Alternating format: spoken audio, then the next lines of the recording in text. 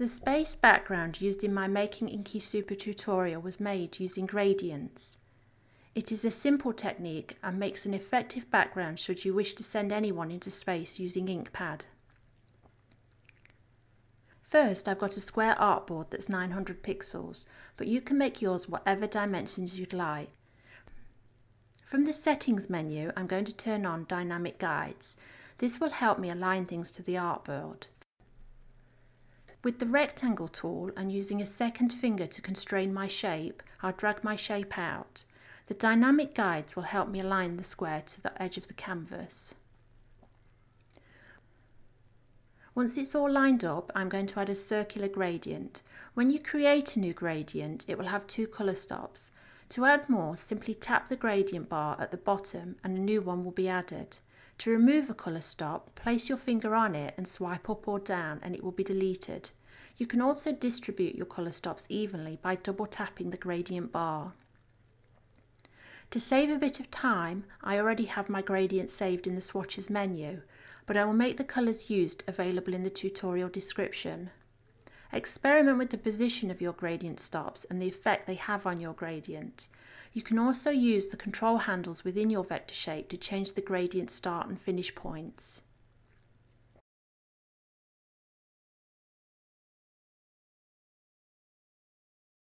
That's okay for now. I can always adjust it as I build up my artwork. Next, I'm going to create my planet. From the Layers menu, I'm going to add a new layer and simply name it Planet.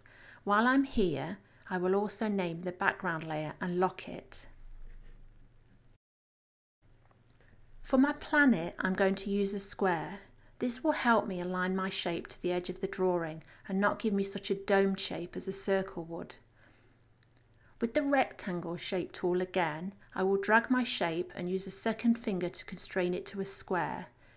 Choosing the selection tool, I'll drag my square to the bottom corner of my drawing.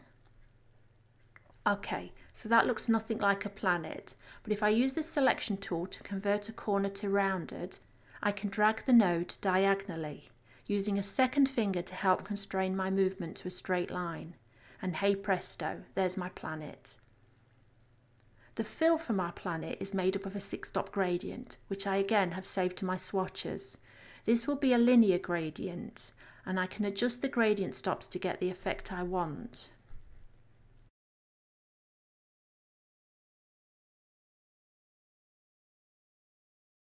Heading to the Layers menu, I'm going to duplicate this layer and name the duplicate Planet Surface to distinguish it from the original and lock the original planet layer. Dismissing the Layer menu, I want to change the gradient in my new layer to a radial gradient from my swatches menu. Once I'm done, I'm going to head back to my Layers menu and change the Planet Surface Layers transparency. This will allow the planet layer to show through and give the planet an interesting glow.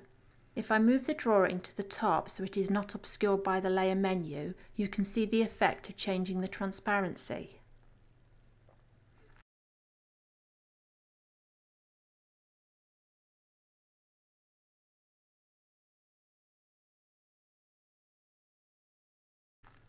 Once I'm happy, I can lock this layer and add a new one for the stars, because no space background is complete without stars. The stars are simply a circle with a soft pink to transparent radial gradient.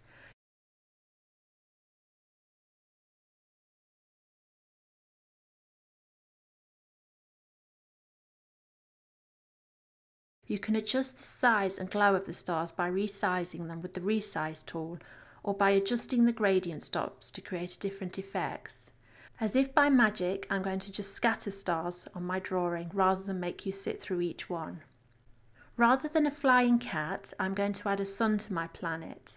I want the sun to be emerging from behind the planet, so I want to add a new layer between the background and planet layers, making sure all layers I'm not working on are locked and naming my new one Sun.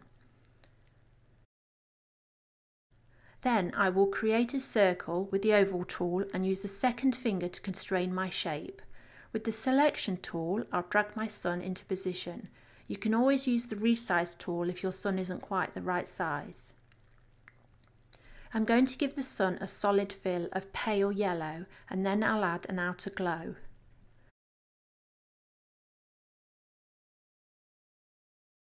That's looking nice, but I want to add a bit more brightness from my sun, so I'm going to add a new layer at the very top of my layers menu and name this Glow.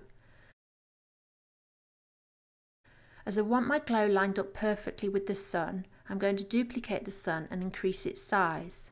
You can do this two ways. Either copy and paste the sun into the new layer, or with the sun selected and your new layer the active layer, use Edit, Duplicate in Place. This will duplicate the sun into the new layer. You can pop back to the layers menu and lock the original sun layer so it doesn't get moved. With the glow layer selected, use the resize tool to increase the size of your circle. I want this to be really big, so I'm going to almost fill my drawing. This will result in some of the circle hanging off the edge, and that's fine.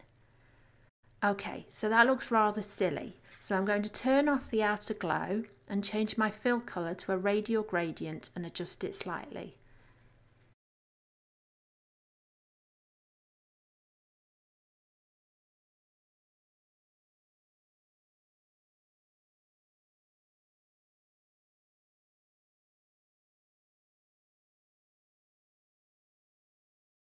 And there you go, a space background created with gradients.